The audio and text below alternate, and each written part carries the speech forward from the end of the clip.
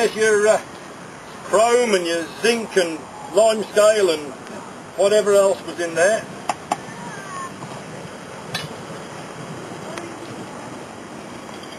As you can see, the zinc is burning away around the edge of the crucible all the time as I'm skimming this.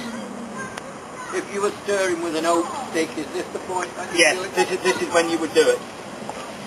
Right, gentlemen.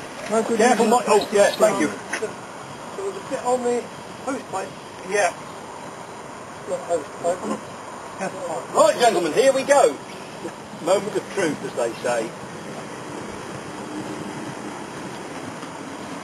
Whoops, we've got to run out. Look up, chaps. Straight up his leg. Yeah. It's probably too late about it, but never mind.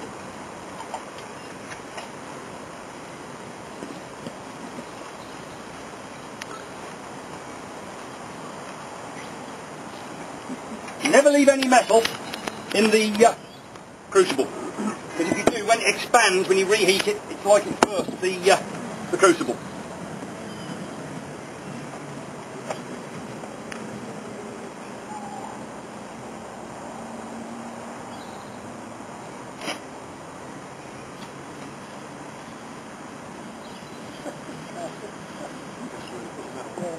And what you don't use, you pour in the sand bin.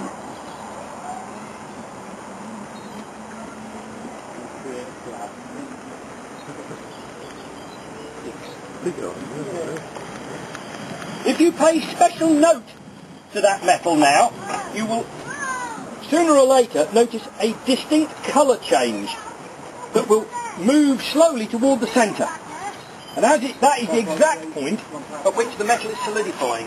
It's the latent heat being given up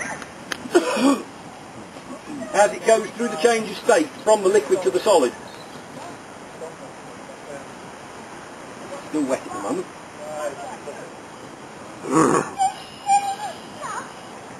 Just see it starting at this edge, around this area, look. It's noticeably darker. Yeah, you can see it, it'll start to creep in. The ends have already gone. You can see it coming in now, look, just here. That is the exact point at which it is solidifying.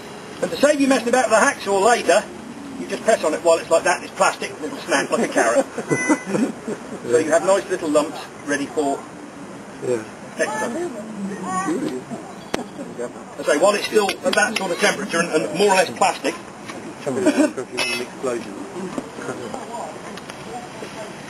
Right, gentlemen, it's Christmas again. Moment of truth time. Because this mould box is upside down, this pin is going to be a little bit awkward, but it doesn't really matter. So we can do it that way then.